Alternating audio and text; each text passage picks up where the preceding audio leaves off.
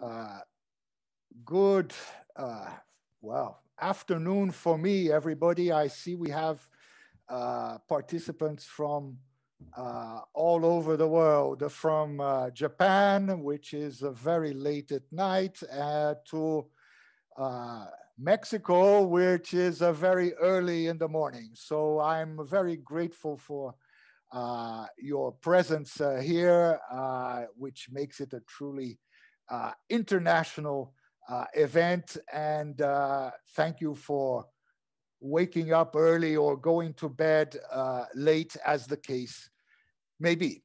Anyway, so welcome to our coffee public private task force webinar on regulatory trends and developments for supply chains, the case of coffee. As the work of the task force expands across different technical work streams and topics, we wanted to step back a moment and highlight the importance of regulatory frameworks in coffee importing countries to the achievement of a sustainable and prosperous coffee sector. Regulatory trends and developments can be a key driver and incentive for companies to ensure that sustainability risks, such as human rights violations, as well as deforestation and other negative environmental impacts, are eliminated from coffee supply chains. As such, today's session directly contributes to the activities set out under the market linkages track of technical workstream 4 and to related commitments regarding the task force roadmap to promote and incentivize sustainable sourcing. In addition to its focus on resilient coffee landscapes, the fourth technical workstream has concentrated on demand side measures by setting out the target to ensure that by 2025, only just over 3 years from now, at least 50% of coffee purchased by roasters and retailers is produced and sourced according to sustainable practices. This target has been approved and adopted for inclusion into the overall roadmap and has also reinforced the alignment between the task force and the Sustainable Coffee Challenge. Today, we will learn about the policy dialogue currently taking place in Europe. In the ICO's latest coffee development report, whose theme is the sustainability, inclusiveness, and resilience of the coffee global value chain, we point out the need for what we call a smart mix of market-driven initiatives and regulatory schemes. With regard to today's program, I regret to inform you that health issues have prevented our first speaker, Ms. Rothermeier of Germany, from joining us today. We will reschedule her presentation for a later date. However, we still have a very interesting presentation about the Sustainable Corporate Governance Initiative at the level of the European Union, the world's largest coffee consuming market, and which is highly relevant since the entire coffee sector will need to adapt its sourcing strategies to this emerging regulatory context. This will require innovative approaches within supply chains and an enabling environment to stimulate sustainable production. I wish you a very informative session and an engaging discussion. We will start with some opening remarks by Dr. Leonard Mitzi. He is the head of the Unit for Rural Development, Food Security and Nutrition of the Directorate General for International Cooperation and Development of the European Commission, and above all, he's a very good friend to the ICO. So welcome back, Leonard, and the floor is yours. Thank you, Jose, and thanks to all colleagues. I see more than 120 participants in this meeting. Thanks to Wolfgang. And in duo mode with Matthias, who is a colleague in DG International Partnerships in the European Commission, we come from the directorate in charge of what is known as the EU Green Deal and the digital components. It's a very thematic directorate. Matthias comes from the private sector, blending innovative finance part. So we try to do a duo mode, because when we speak about regulatory issues, clearly regulation has a number of facets, of which the EU Green Deal, which I will explain briefly in my introductory remarks, is at the core of this commission, the new commission, which took office now for a couple of years.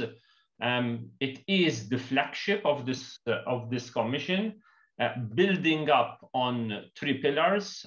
In agriculture and food systems, we have what is known as the farm to fork, but we also have pillars around biodiversity, around climate change, with the unveiling of a major initiative as a proposal known as Fit for 55, which was just unveiled last month on the 14th of July, which encompasses aspects around forestry, around land use changes, emissions trading, also issues around aviation and maritime fuel, and carbon border adjustment mechanism.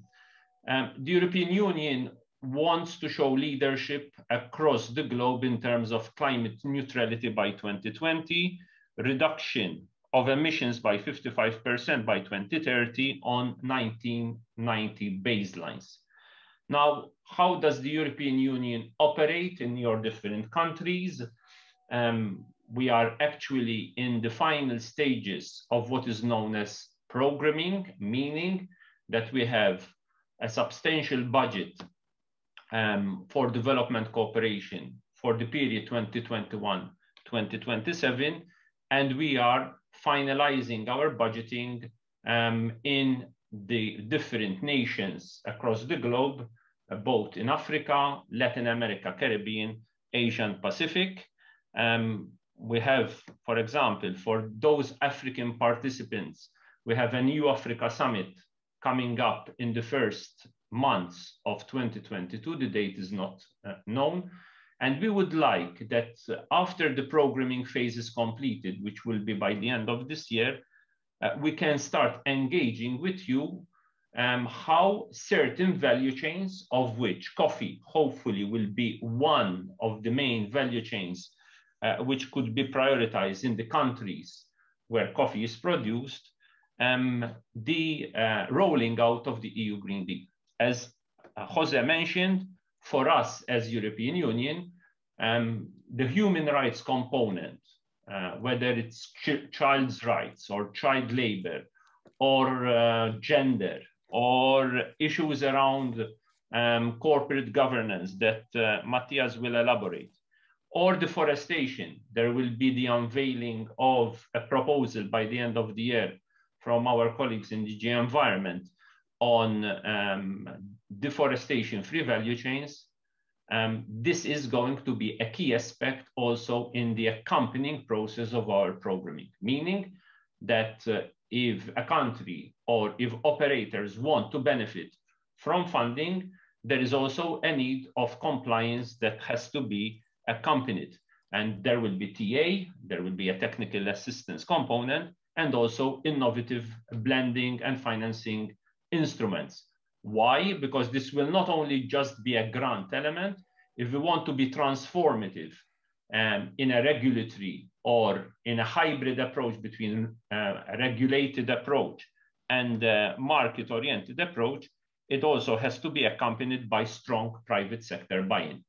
And the governments, especially in COVID and post-COVID, hopefully, we start seeing a bit the benefits of the vaccine in 2021 and parts of 2022, then we can see a bit of better recovery in 2022 and beyond. hopefully we also see that the private sector can start signaling a re-engagement at sectorial level, and this will require the unleashing and the mobilization of innovative financing instruments.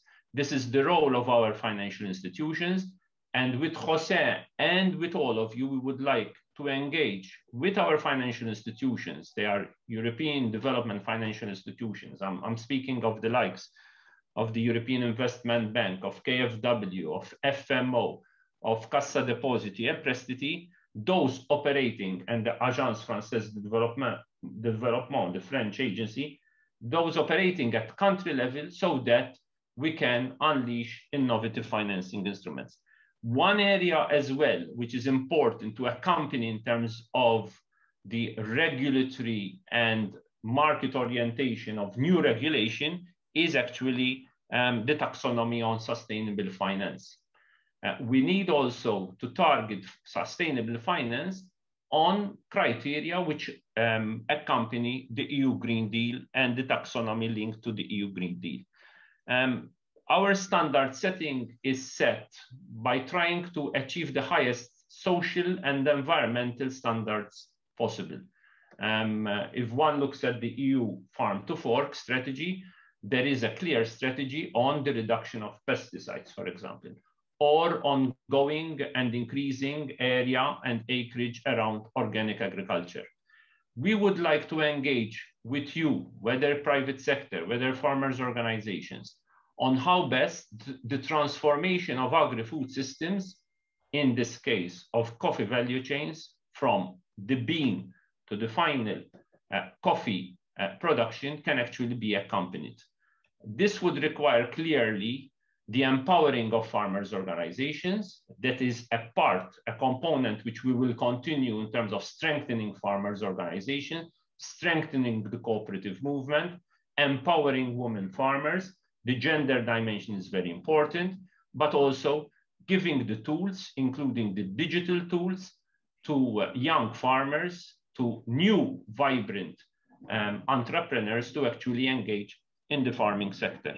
It is only through the provision of innovative digital platforms and new techniques that we can really be transformative to accompany any regulation that will have to come to steam, because this will be done in a sequenced way. We are not trying to push an agenda which is not also discussed and dialogued with you, but it's also a signal that if you want to engage with the European Union and the European Union markets, we want to signal that we want to enhance the environmental and social standards. We can't continue affording deforestation across the globe. And this is a signal that we are already conveying in the fora and the summits that are happening this year. We have had a few weeks ago the pre-summit in Rome on the UN Food System Summit. We go to New York in a virtual mode on the 23rd of September with the UN Food System Summit. And these are the topics which we are discussing in pragmatic terms. If we speak about living income, living wages, if we speak about zero hunger, if we speak about a human rights approach to value chains, these are the issues that we want to granularize, whether it's coffee, whether it's cocoa, whether it's palm oil, whether it's livestock. What we are trying to do is calibrating a bit an initiative around cocoa. It might not be applicable 100% for coffee, but this could be a benchmark after cocoa. And we have been discussing the cocoa initiative with Cote d'Ivoire, with Ghana and Cameroon. And hopefully we can roll it out at the right moment once we engage with other countries, but consolidating based on the living income differential of cocoa prices, but also on a clear, robust approach in terms of deforestation-free value chains. With the countries concerned in West Africa, this could also be a case that we can calibrate for the coffee value chain if it is successful. The difference between coffee and cocoa, as you know, is that cocoa is pretty much consolidated around 3 or 4 countries globally, mainly 2 countries in West Africa. The coffee value chain is much more fragmented globally. So it was easier also because of the engagement of the countries concerned to start the dialogue with cocoa. Hopefully, this can also be engaged with coffee and other value chains, because when we speak about deforestation-free value chains, it also affects other value chains beyond cocoa. I conclude briefly on this. I will give the floor to Matthias, who will elaborate a bit more on the sustainable governance, which are to you. Over to you, Matthias. Please. Yes, I just have to share my screen and then I'm with you immediately. Okay.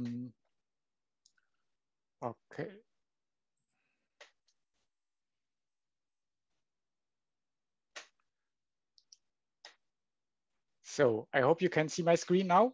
Yes. Perfect. So thank you, Jose. Thank you, Wolfgang, for inviting us to this very interesting and important meeting. And many thanks also to Leonard for framing very well the context, the political and policy context in which we currently operate, with really the Green Deal being at the center of everything we do currently in the area of sustainability at the European Commission. The Green Deal is really the political commitment and the objective that we have set for this Commission, but it is a commitment and objective only. It requires measures to achieve these objectives. And these measures, and Leonard has mentioned many of them, is what we have developed in the last 1.5 years, be it the farm to fork strategy, be it the circular economy action plan, the sustainable or the sustainable finance work we do. So these different strategies and action plans are all meant to develop the proposals, the legislative proposals, non-legislative proposals, which we would like to set in motion in order to achieve the objectives of the Green Deal. And one of these initiatives that we are proposing is the EU Sustainable Corporate Governance Initiative. It is important because it is a horizontal initiative. That means it addresses responsible business conduct of European companies and their supply chains across all sectors. We have many more initiatives in preparation, which equally try to enhance sustainability in global supply chains, but these look at specific aspects of the supply chain or specific sectors. For example, what Leonard already mentioned, the deforestation-free supply chain proposal is one such specific proposal. We have a batteries regulation proposed just recently. So we are active in many fields with specific legislation, but let's say this EU Sustainable Corporate Governance Initiative is really the lex generalis above all of these initiatives to actually provide a horizontal rule for companies across all sectors. So what is the rationale and the objectives of this initiative?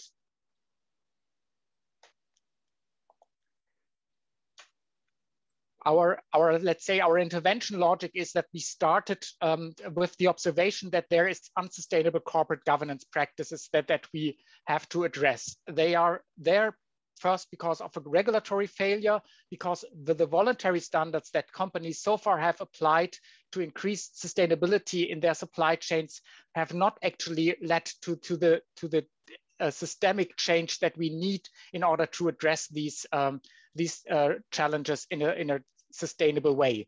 But there's also market failure because we see that companies are still to a large extent focused on short-term financial value, that companies still continue to cause negative human rights and social and environmental impacts through their supply chains, and that market prices indeed do not adequately reflect these social and environmental costs.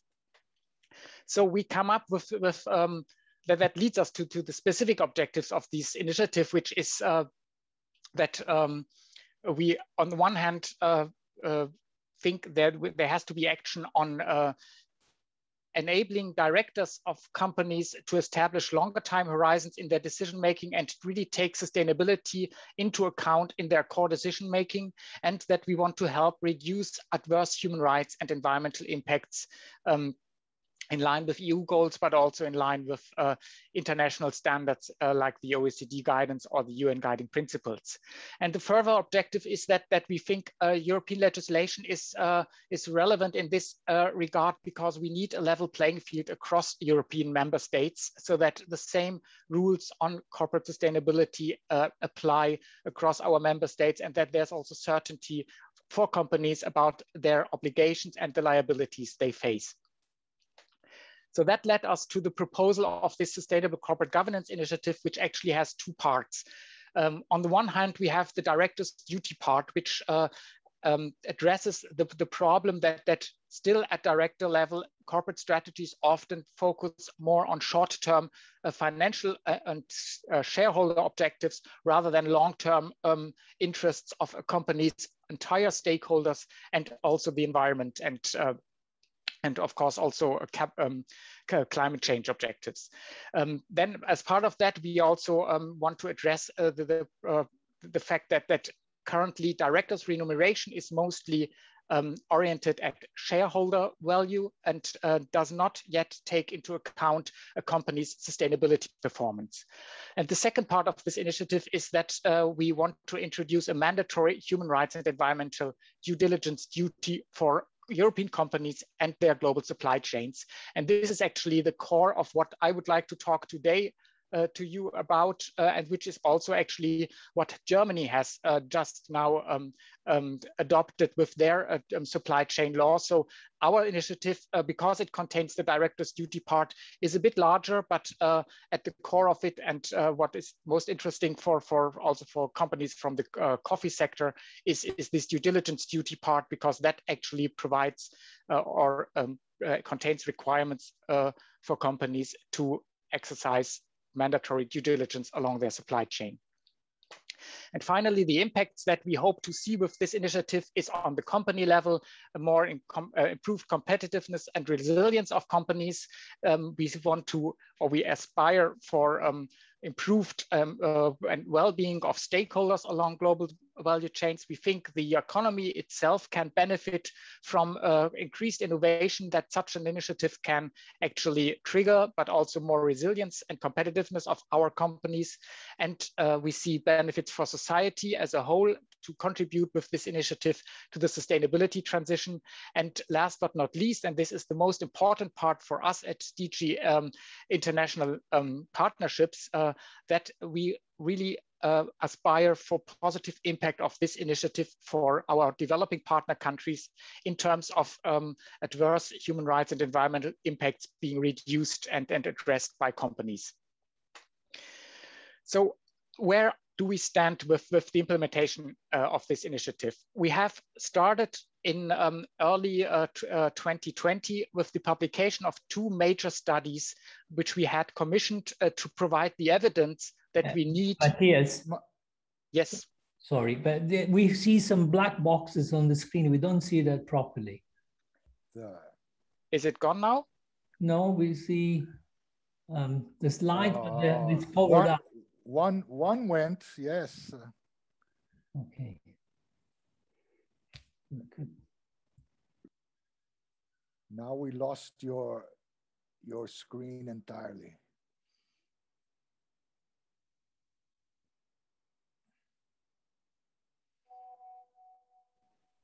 Otherwise, I can share my. Yes, I have. yes, Amanda. If you have it open, please, can you pop up yours, and Matthias, just indicate to Amanda when you want to move on. Yes, just 1 second. Yeah, it just got out and now it's back in, Matthias. It's joining again.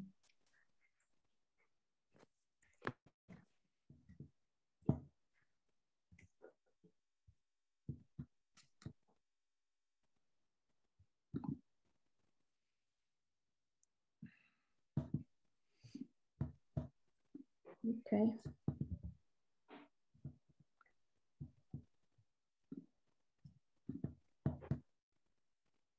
We have Matthias back.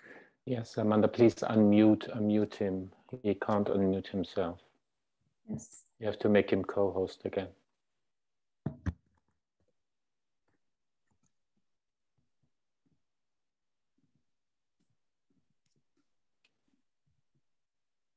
Okay, sorry, that was the wrong button, obviously. Let's try to share again.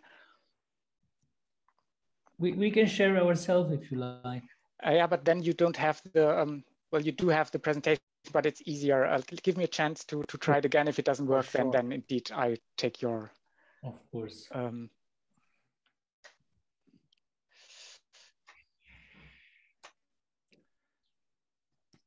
Okay, now.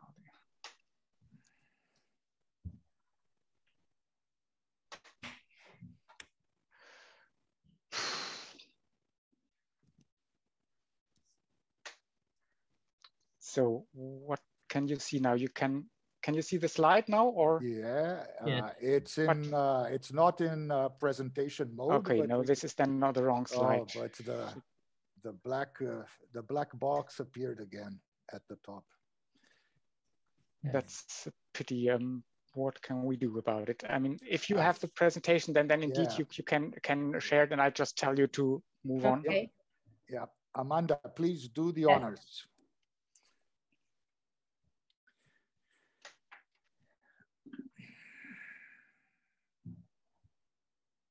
Okay.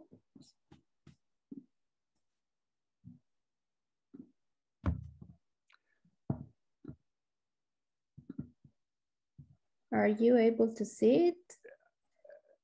Just not the presentation, but your oh, I don't know what it is, the manager, the file manager program. Have to select the right screen. Yes. Yeah. Okay. Here we go. There we go.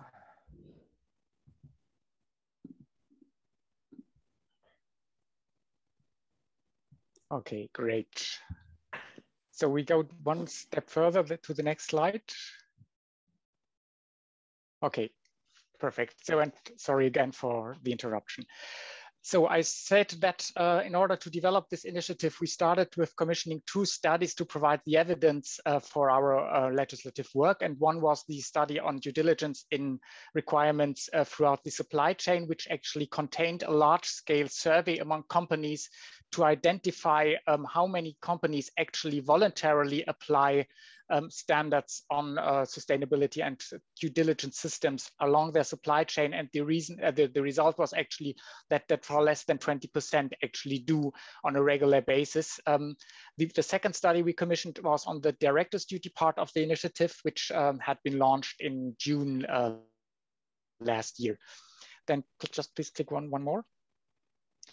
Then we had started in October last year a big public consultation, which actually received record response rates with 855 full responses by different types of stakeholders, and actually 400, more than almost 500,000 reactions, although these contain a large number of reactions actually from campaigns by CSOs who have used the same submission and actually reinforced that by submitting it a high number of times.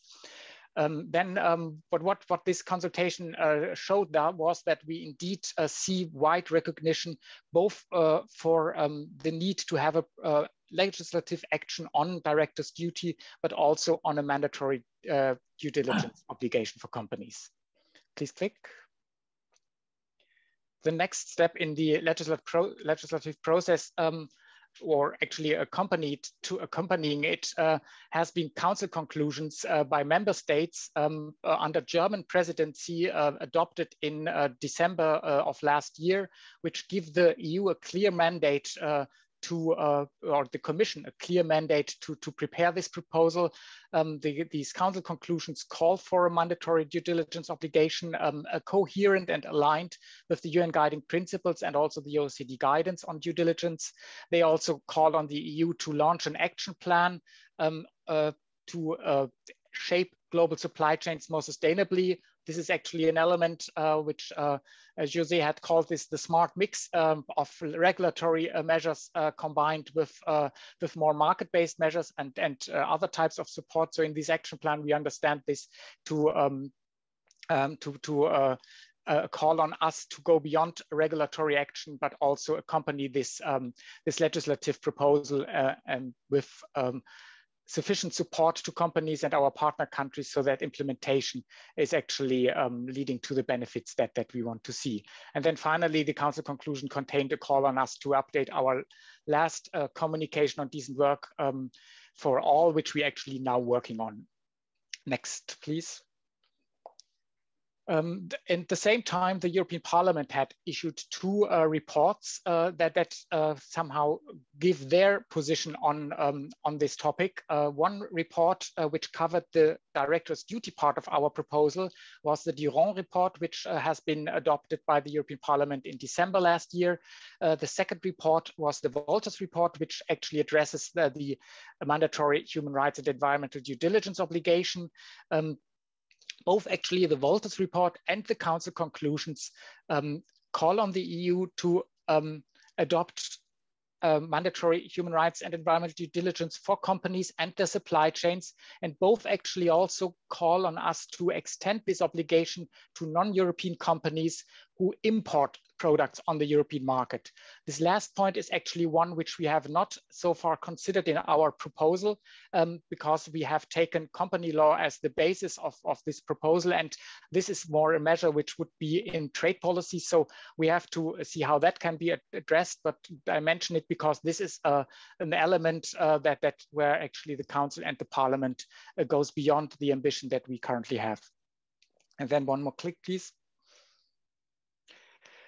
We are now at the phase of the legislative or of the lawmaking process that we have finalized an impact assessment, which is a very important step of our internal work on this initiative, where we actually address the cost and benefits that several options of going about this proposal have. And the outcome of this impact assessment is actually a decision on the most preferred option that we would then take and pursue in the legislative text that we are now starting to draft. So this step here has taken a bit longer than originally planned, which also meant that the entire legislative process has been extended. So we originally intended to have the final legislative proposal ready by June this year. It will now be more towards the end of the year, but this is not for us, not a major issue. It is rather a demonstration of the fact that we really take this serious and really want to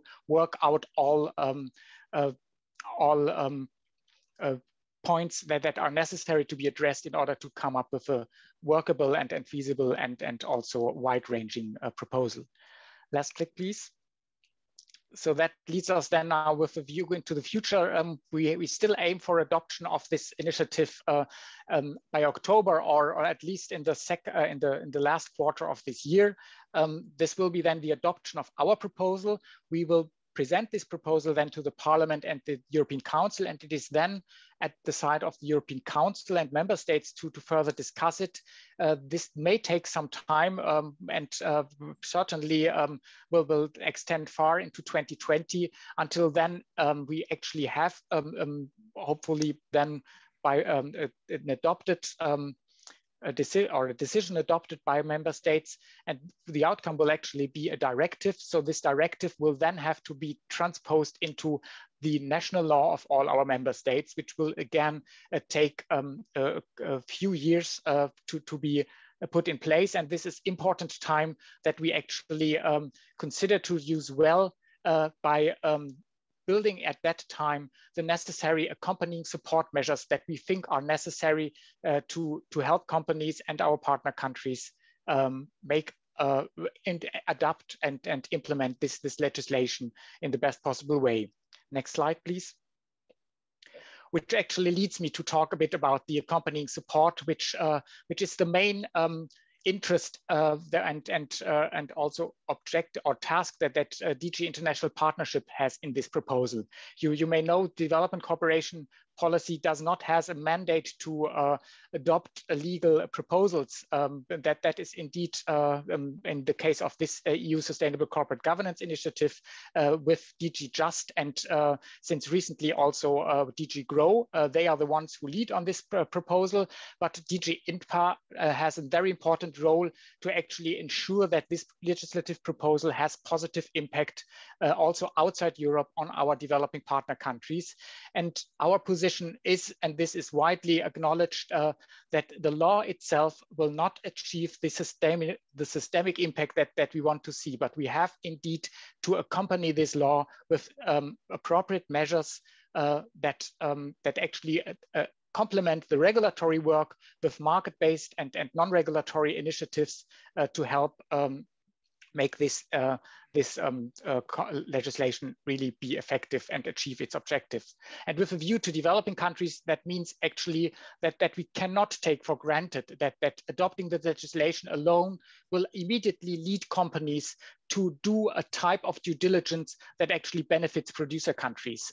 We clearly see that there's a risk that companies may disengage from very risky places, from very risky sectors, or from very risky suppliers, and will thereby potentially harm those producers and particularly small scale farmers, informal workers, artisanal miners, all those upstream parts of the supply chain, which are most vulnerable, which are also most exposed to human rights risks along the supply chain. So if we see companies disengage from them, then the consequence would be lost livelihoods for these populations. And this is absolutely not what we want. So therefore, we see a clear role to accompany this law with the right support to enable companies to in a meaningful way engage with their supply chain and introduce due diligence, not as a tick boxing exercise, not as something which they do on paper, but really something which they do by reaching out to their stakeholders in the field, working together with producers on increasing sustainability in their supply chain. So we can click a couple of times, or maybe go one by one.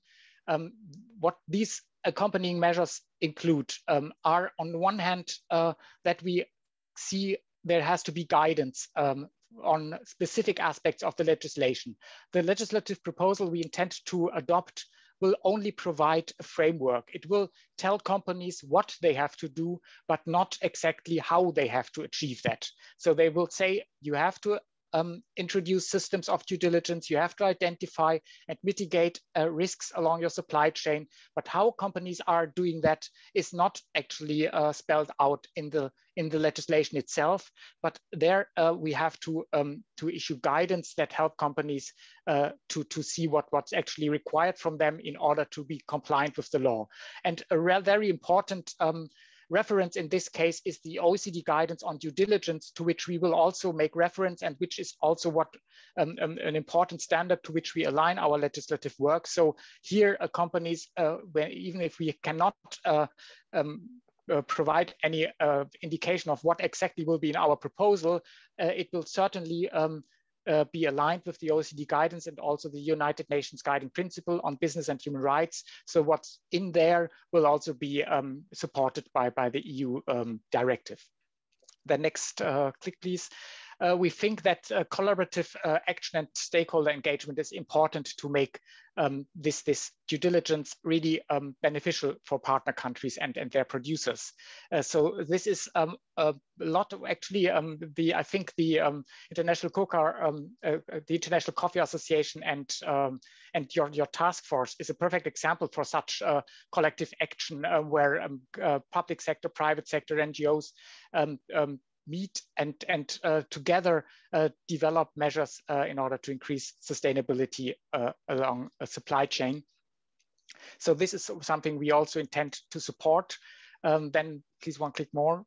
A very important element, which is actually at the core of what DG International Partnerships is doing with our development cooperation, is producer capacity building.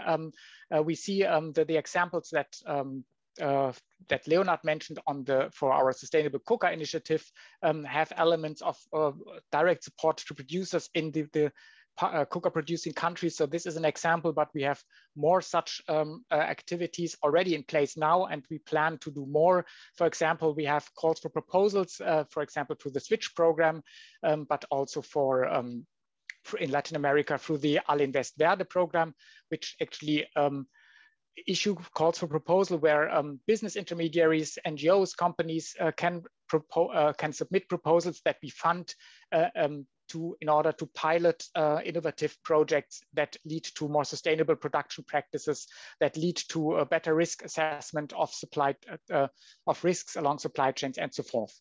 One more click, please. Then we have the support to partner country governments, which is again at the core of what DG International Partnerships is doing. So our bilateral development cooperation with partner countries will, in this current multi-annual financing framework, see a lot of actions where we actually support partner country governments, for example, to transform into national law core labor standards so that companies have a legal certainty, or investors also have a legal certainty when operating in these countries about what standards are applicable, and we are of an interest that these standards are there and lead to more responsible business conducts in our partner countries themselves. Next click, please. We see a need for continuing our engagement at global level in commodity bodies like the International Coffee Organization, but also at the level of the OECD, for example, where we fund a lot of important work on responsible business conduct that the OECD is doing. We see that our European proposal is only an intermediate step to actually achieving an international level playing field. So we have a strong interest to see the standards that we now impose on European companies to be further adopted by other countries outside Europe, so that we at the end have an international playing field where the same high standards on sustainability apply, not only to European companies, but also to their international competitors. And final point, last click, please. That's what we also consider important, and this is not only DG INPA doing this, but also other Commission Director Generals.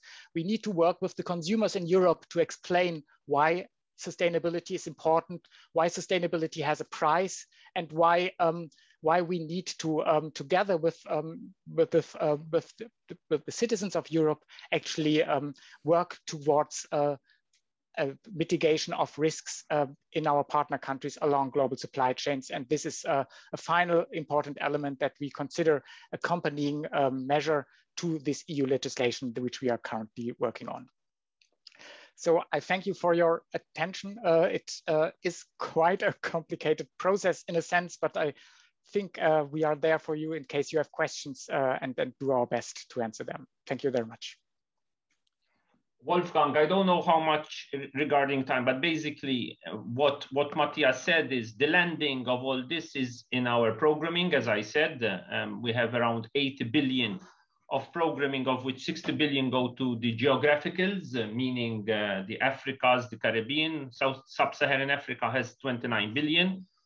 And actually, with dialogues and discussions with the partner countries, with stakeholders, the ball will now be at country level in terms of how, for example, an EU Green Deal or a Team Europe, meaning European Union, with a number of member states who want to be transformative on a number of value chains. This will mean that any regulatory or transformative approach of changes can actually be engaged, so that these accompanying measures that Matthias mentioned can actually also be win-win from the farmers to the youth to the women-led organizations in a truly transformative way.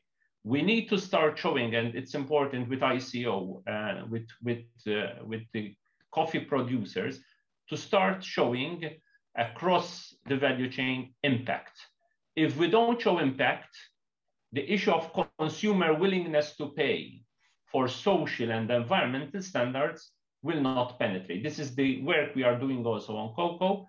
Are consumers willing to pay an extra premium price to have higher standards? And that is, I think, a question that also needs to be discussed within the task force, Otherwise, it will not make sense for consumers to pay that extra premium price. In cocoa, it's a small component of the total chocolate bean. In the case of coffee, I haven't seen any studies showing this willingness to pay, but it's through the consumer-led agenda that we can also show that the price signals to the final consumer, to the final farmer, can actually also translate itself into higher prices at farm level, so that there are truly high standards on human rights and also on deforestation-free value chains. Over to you. Thank you, Leonard. And a special thank you, Matthias. You made a very complex issue appear, I wouldn't say simple, but it's intelligible to us mortals. Before I open the floor for Q&A, I'd like just, Amanda, if you can go back to today's agenda. I think we had several participants that joined us late, and I just wanted, they may have been expecting to see the presentation on Germany. And just by way of explanation, let me tell you that the speaker from Germany had health issues right at a very late stage. She cannot be present today, and nobody else was available to take her place. So we will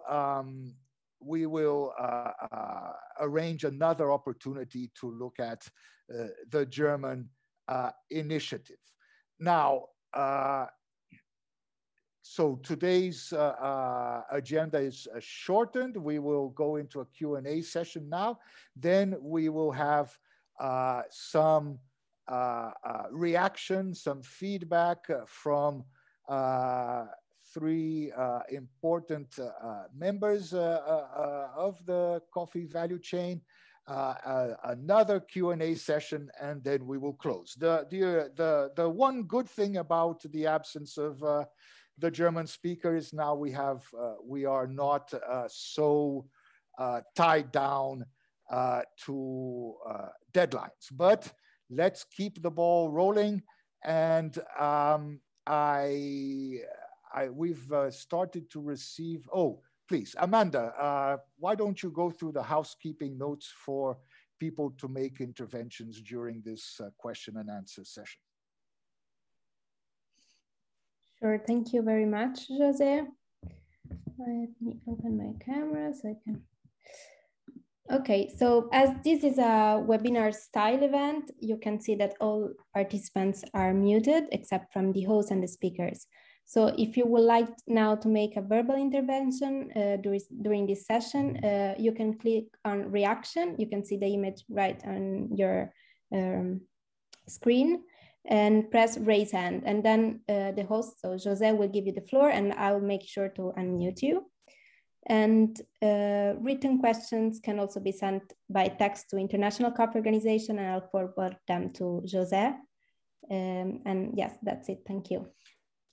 Thank you, Amanda.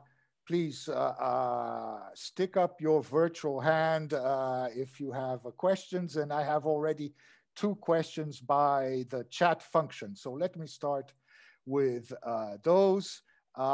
The first is a question to Matthias, and it gets right down to the nitty-gritty. I think you mentioned at some point in your presentation that there would be grants available to help put all of this into action. Is there, the question is there a web page where these grants are published and can be accessible to all? Well, I wish I could say yes, there's a web page where all of that could be found, just really made accessible on this particular topic. But unfortunately, we are not at the stage yet where we can pull all these different activities together in a way to present them, let's say, in a one-stop shop, because what we do is, what's available right now is activities that have been in place even before we started work on this legislative proposal. It's because we, of course, see that sustainability along supply chains, that sustainable production practices are important, and are not only important since we work on this proposal. So at the moment, we have to direct you to the known channels. For example, the Switch program has its websites where you can see regularly calls being published. The All-Invest Verde program for Latin America has its usual channels through which these proposals are published already since years, and we will continue to use them for these programs. We will in the future, we do aspire in the future to increase transparency and clarity on particularly the new actions that we plan, and that also, by the way, our member states are planning and in many cases doing them together with us in a Team Europe approach. So at the moment, what's out there already has to go through the known channels, and the most important one is actually the website where you can find tenders and call for proposals, where all these programs are actually accessible as soon as there's a call. But for the future, we may indeed try to be more transparent and pool them all at one place so that they are even more transparent. Thank you, Matthias. And the second question is related.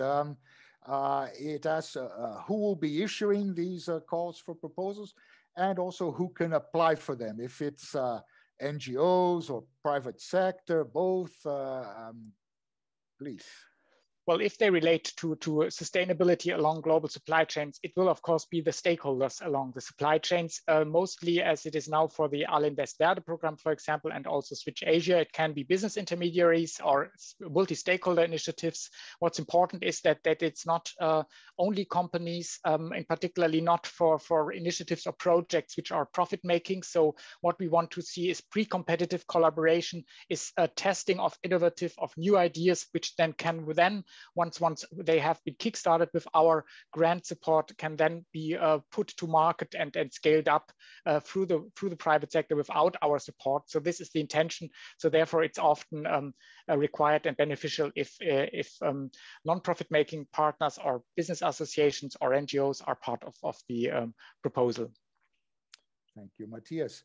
Jose, it's important that colleagues across the globe are in periodic contact with our delegations. There are communication or information colleagues in delegations. Most of the activity is at country level. So if it's in Rwanda or if it's in Kenya, it will be happening in Rwanda and Kenya, unless they are global calls, which will then be announced within a global call.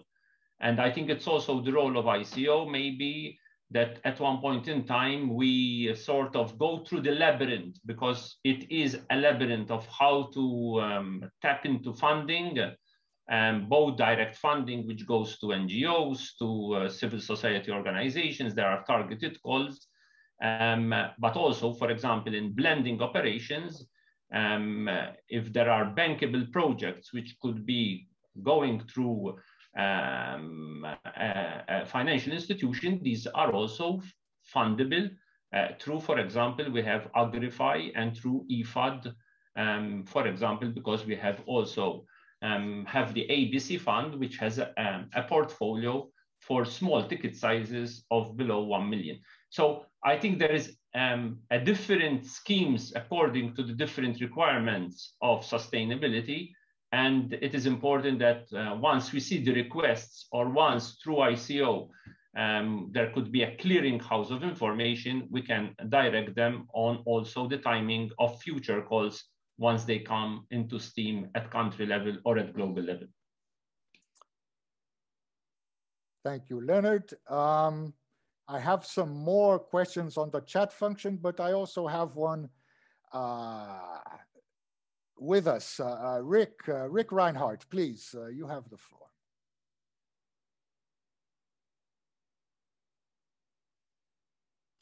Not certain if I'm unmuted, but if I am. We hear you, we hear you. Fantastic.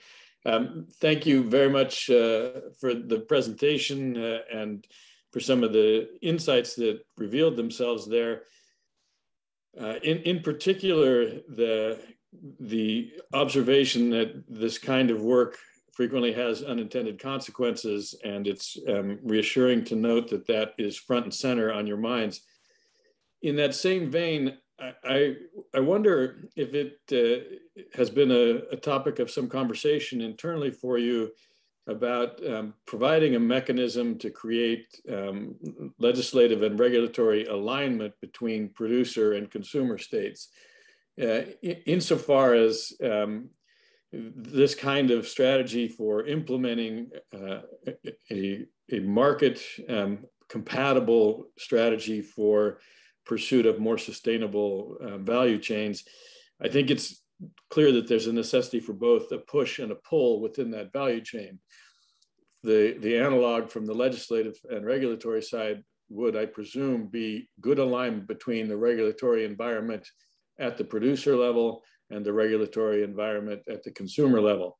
Have you provided for an engagement or series of engagements, informed discussion, or in any way or any mechanism for aligning those regulatory environments so that there's a greater harmony in approach to how these commodities reach the marketplace?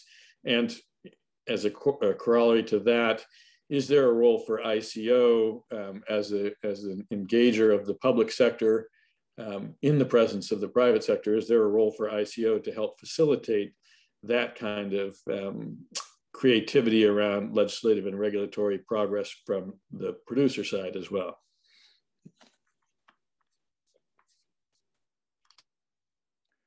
Who wants to take that one? Leonard, or?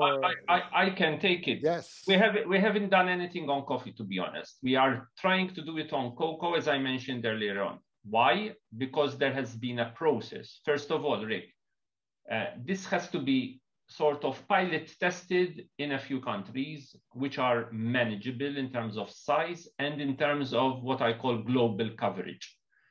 Engaging with Ghana, Cote d'Ivoire, and Cameroon, basically within the EU, gives us traction of around 2/3 of the market where we source our cocoa beans. So there is, since last year, we have been having what are known as cocoa talks, discussions on what you are saying, producer-led, country-driven, government-driven agendas, calibrated through the regulatory approaches that we will come and which will impact the cocoa value chain. Are we in a position to do the same for coffee? Premature, because dealing with coffee is much more complicated than dealing with cocoa because of the structure of the market. If it works in cocoa and we can show that there can be returns because there is the buy-in. For example, there is the buy-in of the governments of Cote d'Ivoire and Ghana on deforestation, on landscaping of what needs to be done on deforestation-free value chains, on human rights, on education in terms of child labor issues. If that can be shown and there is a living income differential, which is then transformed into living incomes to small farm holders, and this is linked also to a holistic approach of food systems thinking, including research, including social protection, including the education dimension. Because what we are trying to do is a holistic approach. The instrument we have, which is called the Neighborhood Program, which is also on this 80 billion portfolio, has a number of targets. 30% has to be climate, around 20% has to be human development, 10% migration. We have a number of targets to deliver also to our taxpayers and to the interinstitutional aspects. What we need to show is that what we are doing has an impact on the ground, as I said. So what we are trying to do with cocoa can be, at the right moment, emulated to coffee and linking the various operators across the value chain. But we haven't started it. We started it with the international organization equivalent of ICO for cocoa, maybe when the right time is ripe, we can start with Jose, but the complexity of cocoa is much more than 2 or 3 countries where we are sourcing our raw material. Matthias, I don't know whether you want to add anything from a more legislative dimension. Well, to one remark on alignment, perhaps, because alignment concerns us most when it comes to alignment with international standards, but also alignment with existing private sector sustainability initiatives. There has been a question, accidentally, obviously, posted only to me personally, but what is the role of private ethical sustainability schemes in this process? And indeed, we of course do not want to make them redundant, much in the contrary. They will continue to have a role, and because we try to align as much as possible with the same international standards to which also these schemes adhere to, they will be relevant as instruments for companies to actually bring into practice the type of systems and activities that the law will require. So to meet the requirements of the law, a private sustainability scheme can be an effective way to put that into practice. So there is there's a strong complementarity here, and we seek alignment with the existing schemes and standards in order to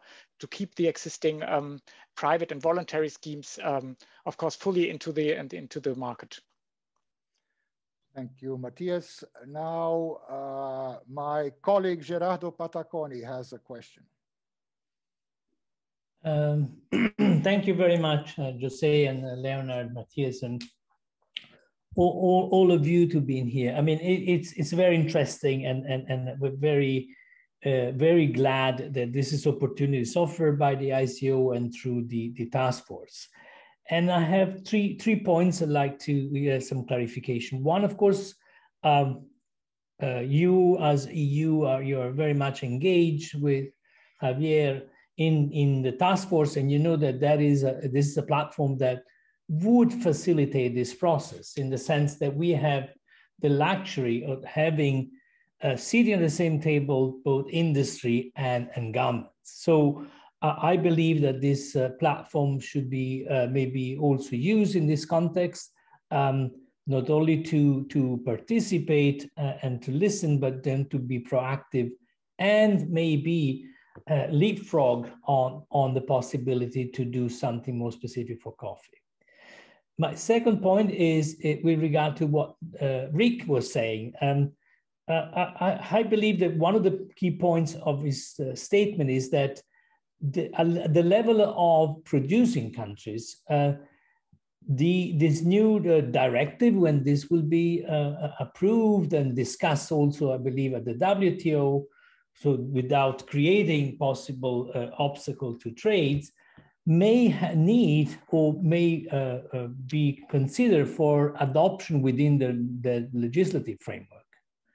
If this is something that as the Commission you would consider, I'm not talking about the actual implementation, but I'm not talking about at the level of legislation. Do you think that that should be a process in that respect, or the directive of the EU have an impact, producers and industry will solve it?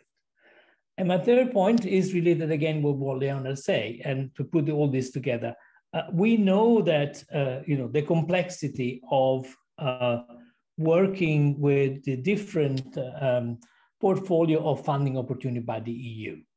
As you know from also my personal experience, Leonard knows, I think what would be interesting to pick up on Leonard to say, can we organize as kind of a seminar workshop for our members to understand how to approach the delegations in the countries?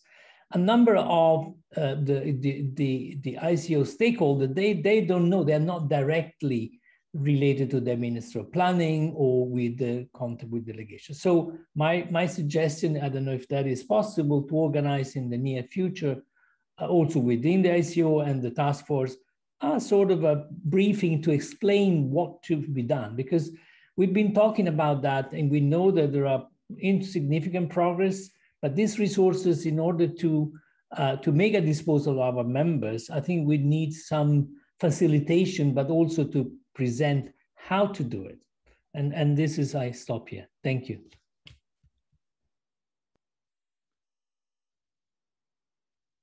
Thank you. Matthias, Leonard?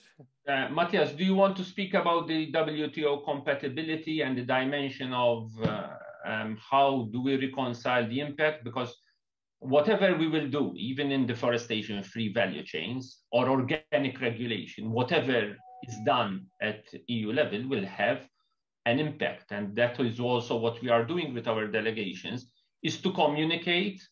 It's not a question of mitigating the impact or compensating, but as Matthias was saying, is accompanying a process of transformative change.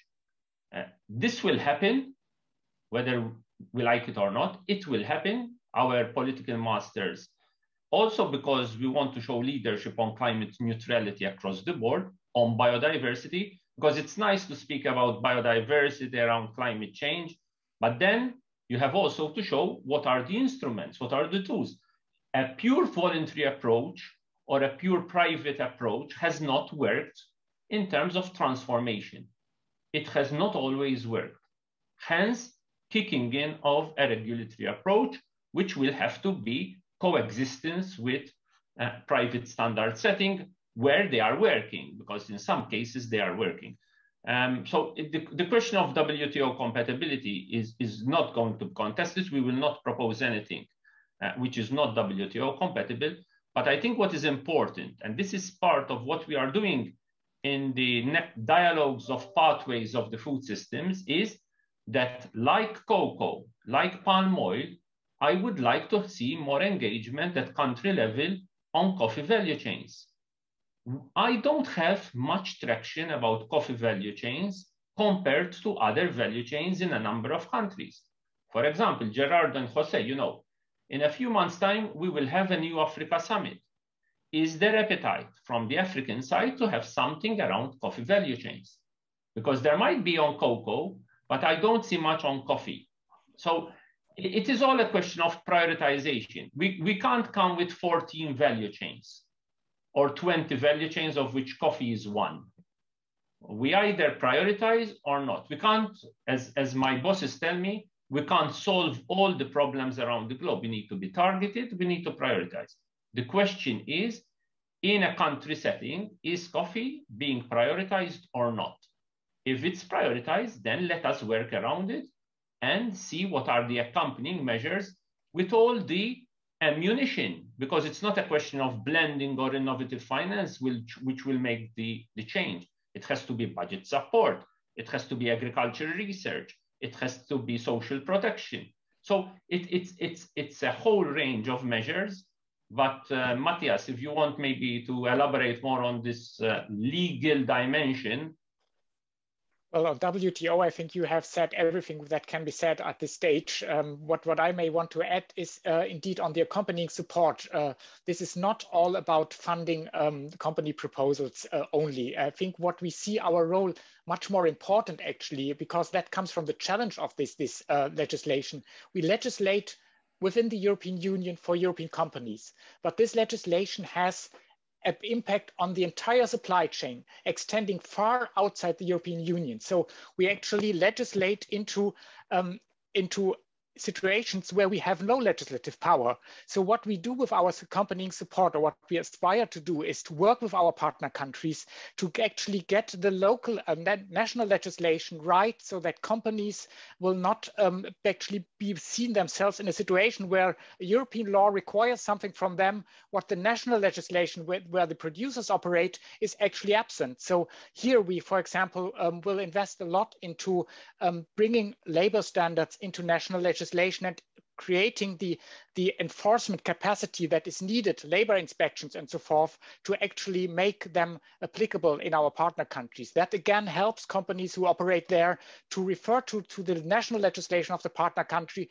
and thereby immediately also comply with what we require them to do through the due diligence legislation. So this is an important pillar of our accompanying support as well, which may not translate into grants to companies or to multi-stakeholder initiatives, but which is in our view equally important to help companies make sense out of the legislative proposal that we are working on.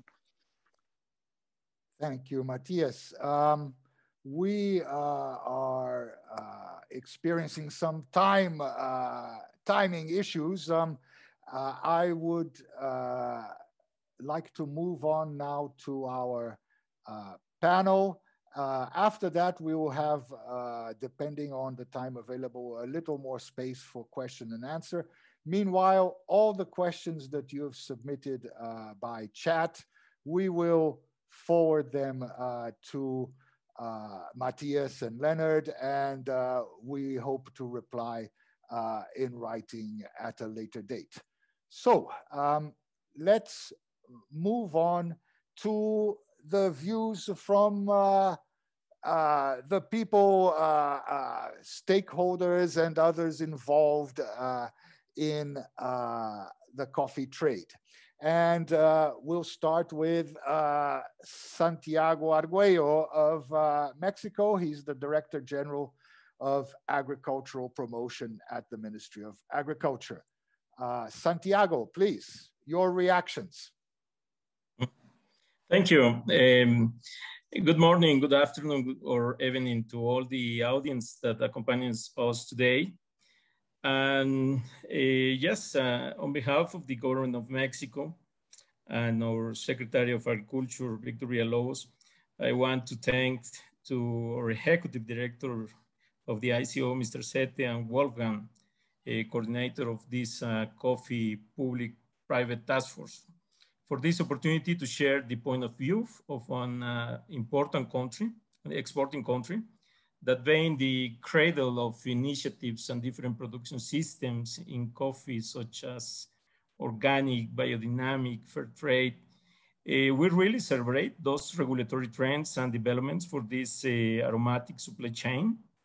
And I think during the last 20 years, there is a lot of progress, but we recognize that there is definitely a lot of work yet to be done related to this.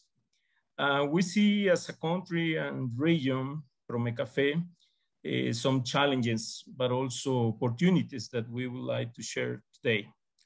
So first of all, in terms of R&D, I'm agree it's a great opportunity to define a joint agenda and co-investment in public-private way in innovations to improve productivity, resilience, and profitability in this important productive chain at origin, and make together a climate smart coffee growing. That's very important.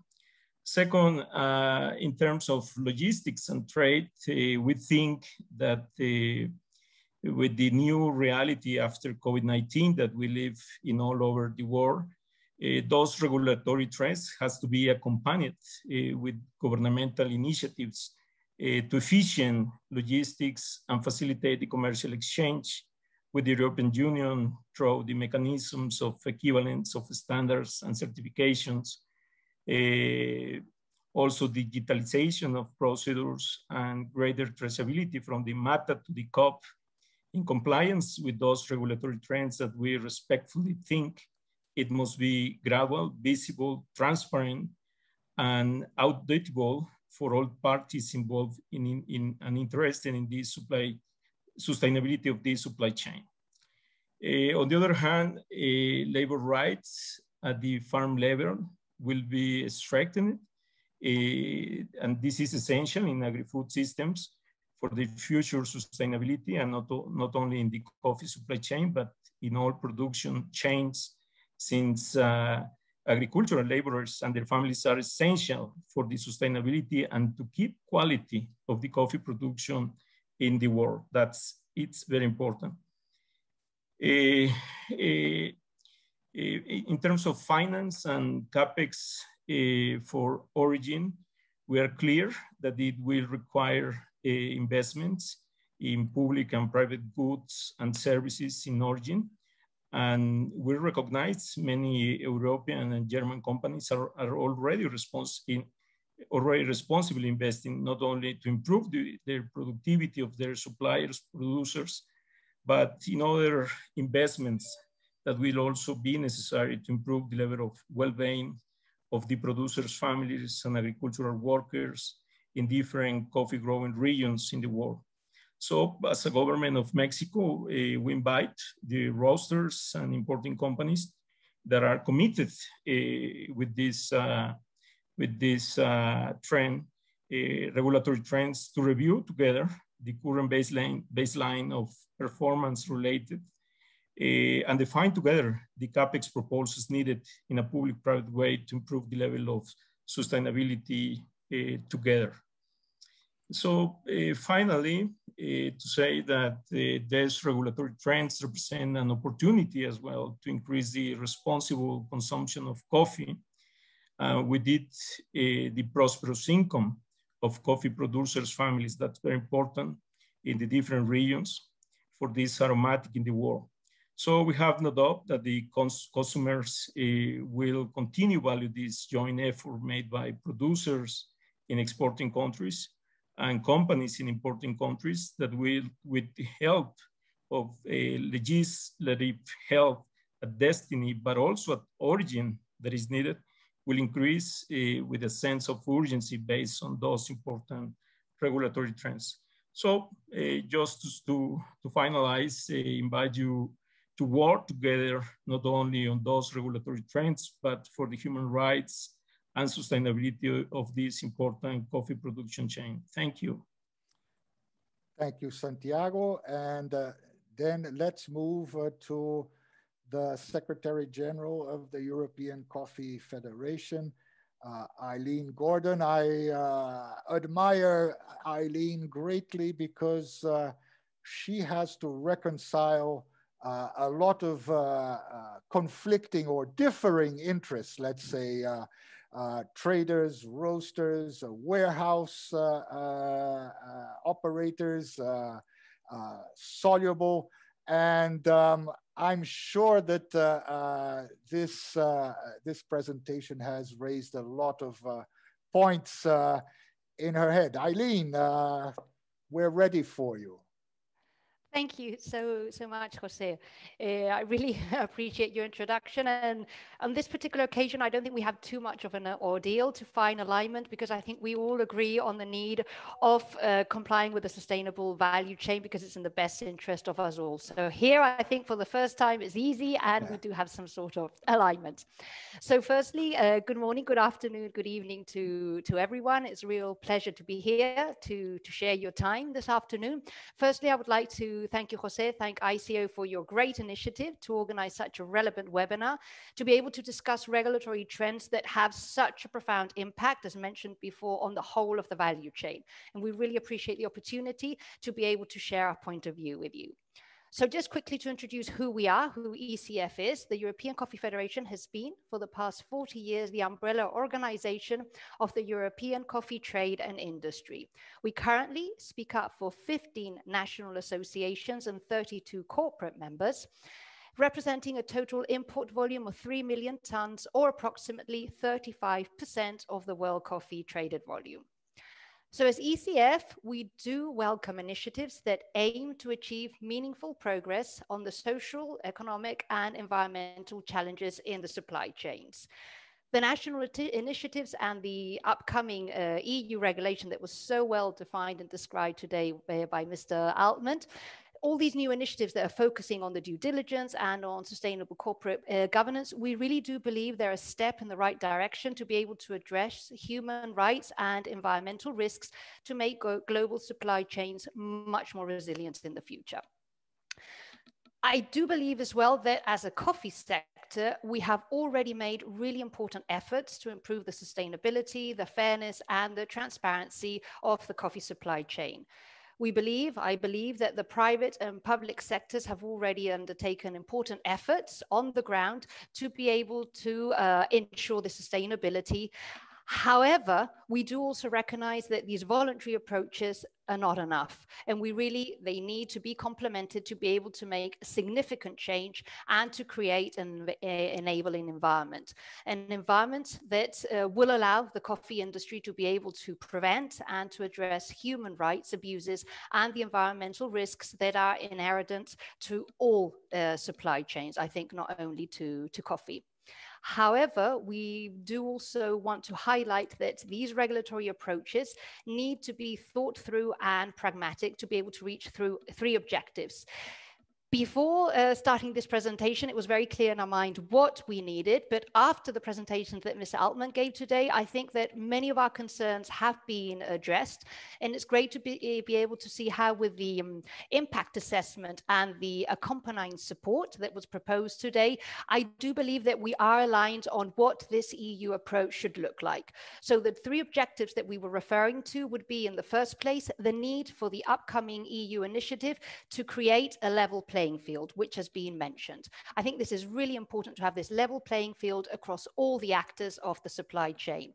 The reason is because fragmented approaches make it really extremely difficult for international companies to be able to comply with the different legislations, and this can lead to unfair competition with countries having different standards. And at the end of the day, due diligence must be really harmonized. It's the same issue for everyone, so there should be a harmonization and that level playing field.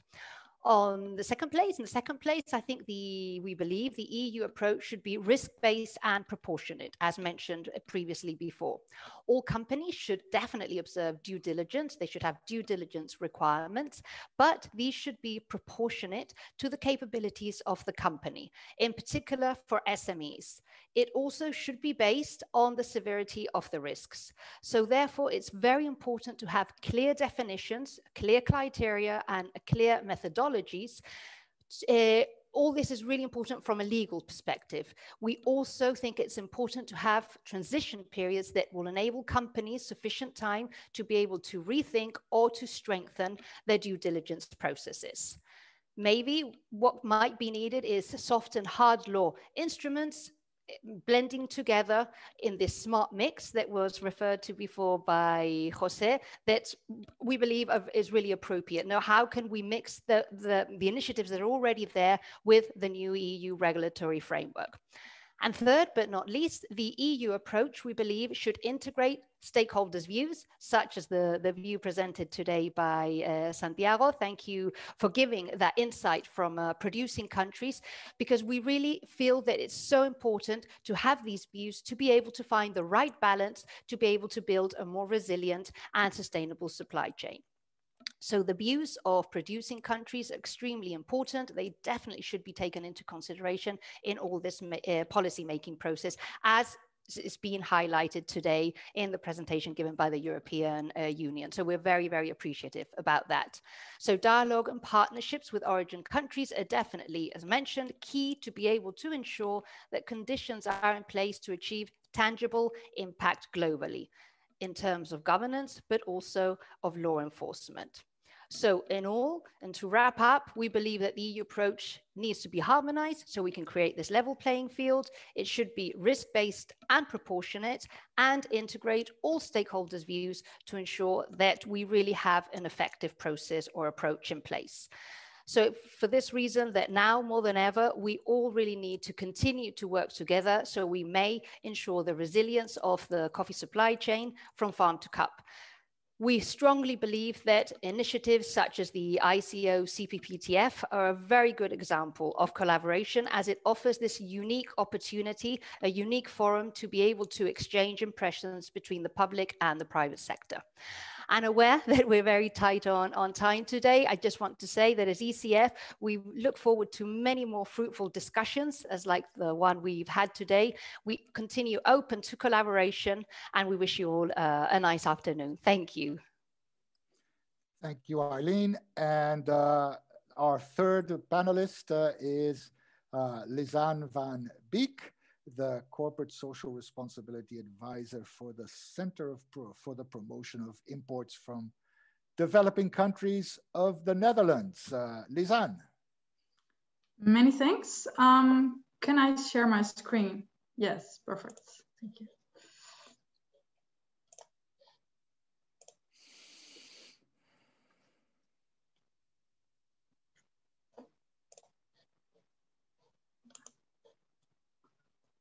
Can you see my presentation?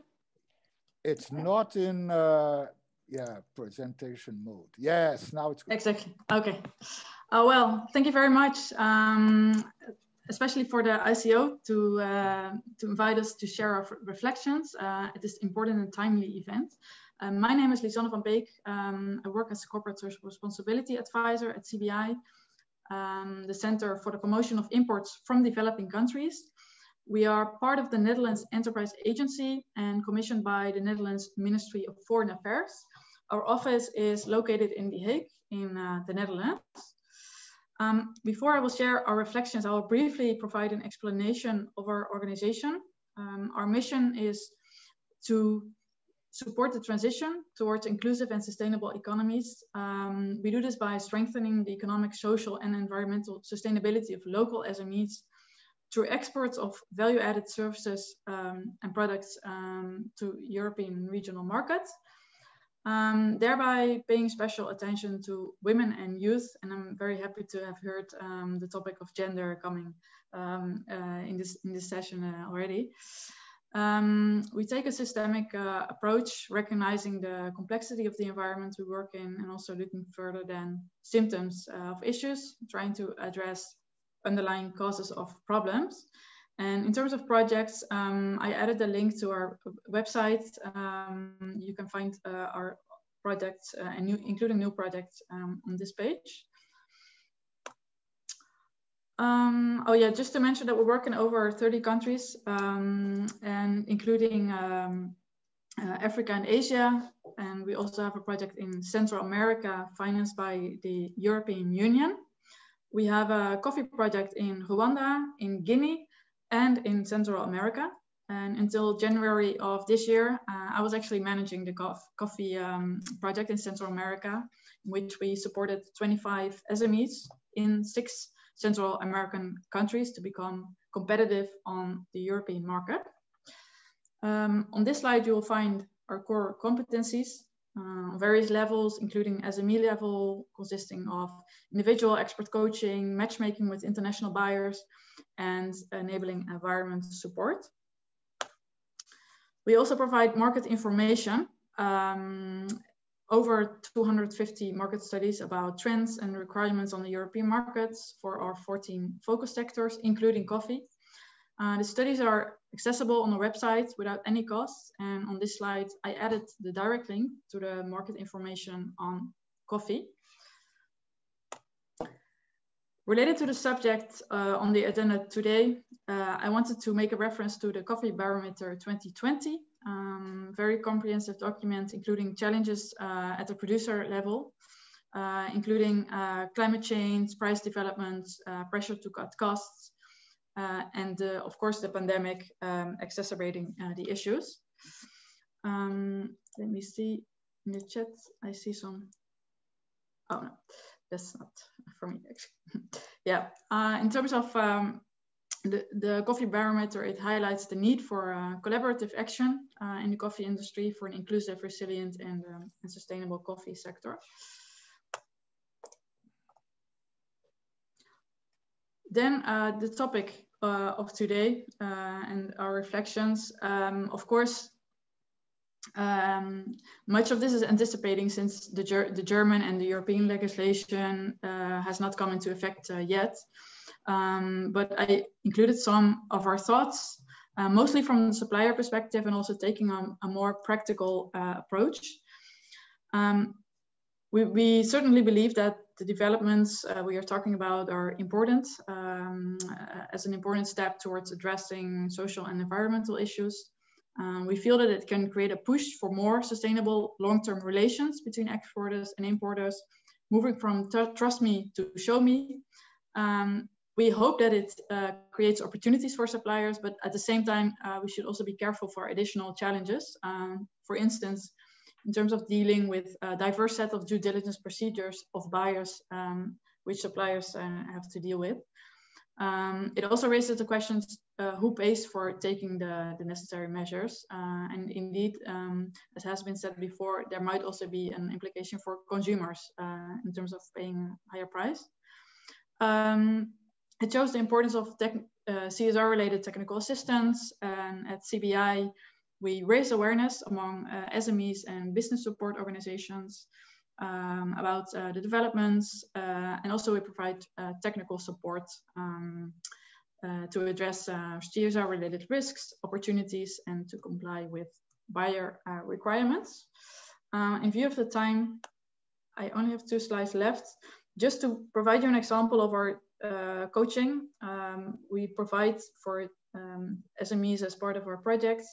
We work on a CSR roadmap with them. This is a self-assessment in which the companies need to define their CSR risks and opportunities, and also create an action plan and a code of conduct. And on our website, we also shared a news article on the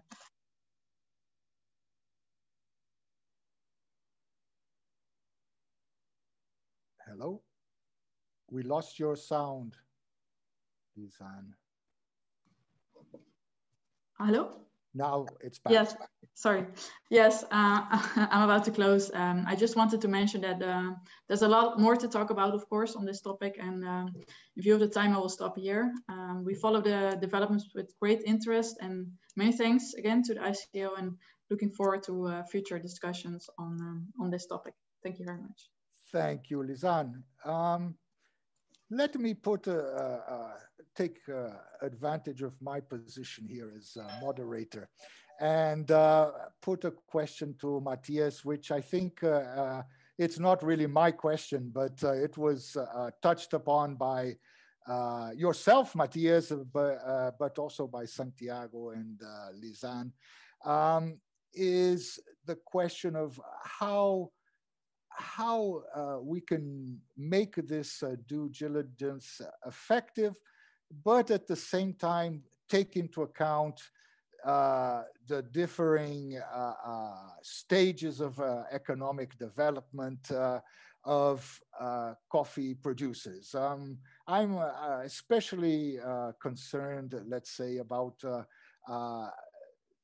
that this type of arrangement would benefit larger producers that already comply with many of these rules, and will not help or even make worse the situation of small producers that do not have all of this background and power. Matthias. Well, thank you. Yes, this is an important question indeed. And as part of an answer, it may help to confirm that we see due diligence as a continuous process of improvement. So it's not something everybody has to achieve at the same level at the same time, but it's really subject to capabilities and also to levels of risk. And here I'm with Aline that we need proportionality, but not only proportionality to capabilities, but also proportionality to risks. So this continuous improvement is what we want companies to demonstrate. So if you are starting at a low capacity and have huge challenges ahead of you, then addressing these in a continuous process is the right thing to do until we really reach over longer term than the level of sustainability we want to see. The other part of the answer is, again, the accompanying support that we consider as important as the law itself. So through that, we actually try to help those weakest parts of the supply chain, those producers who may actually risk to be negatively affected by that law, to benefit from it as well. So this is our clear and stated objective, in particular as DG International Partnerships, where we are responsible for international cooperation and partnerships and working with our partner countries to help them in their development. This is our mandate, and this is why it's so important for us that what our colleagues at the legislative side produce has positive impact for the countries with which we work together in our developing partner countries. Thank you. Before I open the floor to more questions, would you or Leonard have more reactions to what our three panelists said? Well, I'm afraid Leonard had to leave sharp at half past 4, so he might not even be with us anymore. But basically, speaking to Aline already, I think we are we are quite aligned. I'm happy to see the private sector being itself conscious of the fact that we have to move beyond voluntary, which was echoed, of course, also by Lisanne, and we are fully behind that we value very much, by the way, the strong engagement of the Netherlands and also Germany in themselves engaging in providing the type of accompanying support that we think is needed. We have, by the way, seen with the conflict minerals regulation that is into force from the beginning of this year, how well this can actually work. The conflict or responsible minerals regulation is actually the first EU regulation which adopts human rights due diligence to a particular sector in this case, but it's a very good case also to see how a horizontal due diligence obligation may unfold. Would anybody from the audience otherwise I have a bunch of questions from the chat that are still left over and could address, but would anybody from the audience have more, or from the panelists have something to say right now? Well, then, Matthias, I will go back to some of the questions that were previously raised. Now, one of them is very to the point, I would say, and this is what I have come to expect from the private sector. And the person says, I did not get clarity about what exactly would be the content of the legislation / regulation. What exactly would be included and how? Well, it's a perfect question, but I am in the same situation as the colleague who's asking it, because as I said, we have not even started really working on the legal draft. We are at the stage of finalizing the impact assessment. So what comes now is actually the work on the draft. Of course, the work we've done in the impact assessment gives us very clear guidance on the direction we want to take, but it is too early now to give a blueprint or to share a draft or to say anything specific about what the final outcome will be. This is now the process we are into, and it is actually also not the final result. I mean, what we will propose is a proposal. It's a legislative proposal that goes to member states in the council and the parliament, and they will continue to discuss it. And they are the ones who finally have to adopt what will then become legal obligations in all of our member states. So this is a process which we still have ahead of us, and only at the end of this process do we really know what the outcome will be. Of course, what I said is the ambitions we have, and here we hope to be successful in implementing them, but we clearly value and take into account the positions that we have heard during the public consultation and that we continue to listen to in this process that come from all sides, and that will also shape this proposal. Okay, I have another question which in some ways is similar, but it's specific to the question of environment, deforestation, and forest degradation. So the question is, so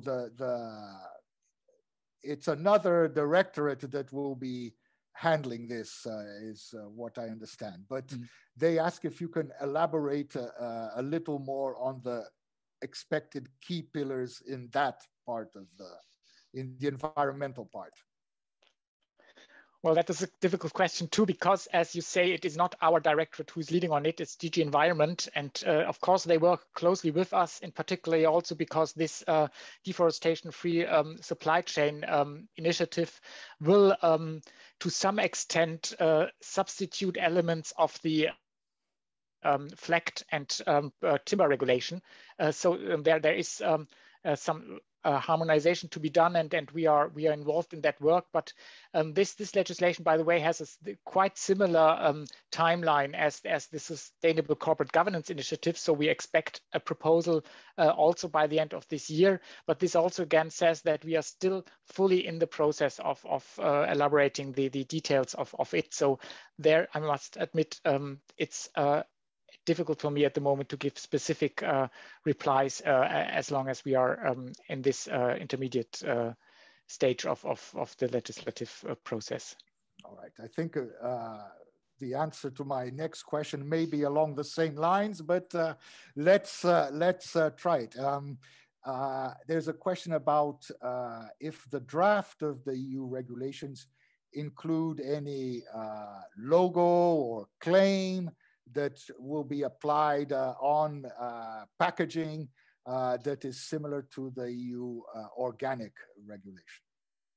Yeah, no, it does not at the moment. We still, for that, we think companies can continue use labels like the fair trade label or such, as long as there is some alignment of these private standards with the criteria of the legislation. And these criteria will again reflect the international guidelines and standards that are out there. So every private label or standard scheme which is aligned with the UN guiding principles, for example, will also will have a high chance to be fully compatible with the legislative proposal that we make.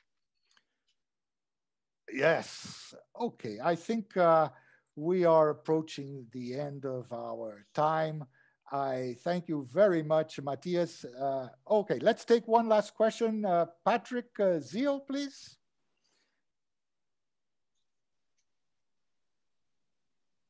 Patrick, you have your hand raised. You should be given the... Okay, can you hear me now? Yes, we hear you. Okay, good. Thank you very much. I think very good discussions. My little concern is that as a country, we also are just about undergoing a robust regulatory system. Following the discussion, I come to think about where would our the new regulation and proposals that will be coming up, how would it sync together with in-country new regulation? Do we therefore, as a country, hold on until we see a clear way about how the global regulatory framework will come, and then we can pick the pillars as a guide in developing in-country policies? Or we can still go on, and then when it comes, before we come back to change our in-country policies? I don't know whether my question makes sense. Yes, thank you. It does make sense. And the answer is no, you of course do not have to hold on until the proposal is adopted, because you have already sufficient orientation when you look at International Labour Organization conventions, for example, core labor standards, and again, the UN guiding principles and the OECD guidance. So the existing international standards provide the type of guidance that can provide reassurance to you that whatever you do, which is aligned to the existing international standards, will then also be compatible with our proposal. Thank you, Pat. I hope that answered your question. Patrick, if I'm not mistaken, you're from Ghana, so you should be able to benefit from the ongoing discussions about cocoa also. So maybe check your colleagues in cocoa. With that, I think we have come to the end of our time here. In one sense, I'm relieved that our other speaker did not show up, because I see even the time we were allotted for just the one speaker was insufficient to cover everything that is involved in these ambitious proposals. And in my time in coffee, which is longer than I would like to recall, but I've seen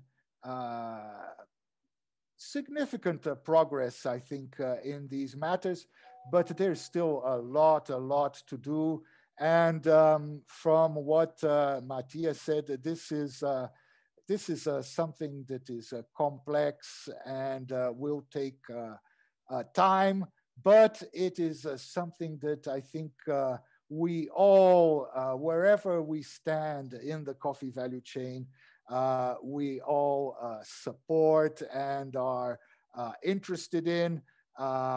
As was said here, voluntary standards are interesting, they are good, but they can only achieve so much. To go beyond a certain point, regulation is necessary.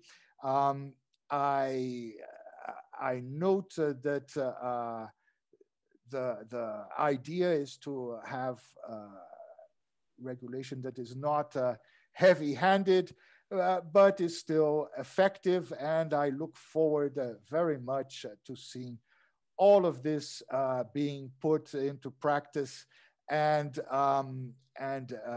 becoming more concrete.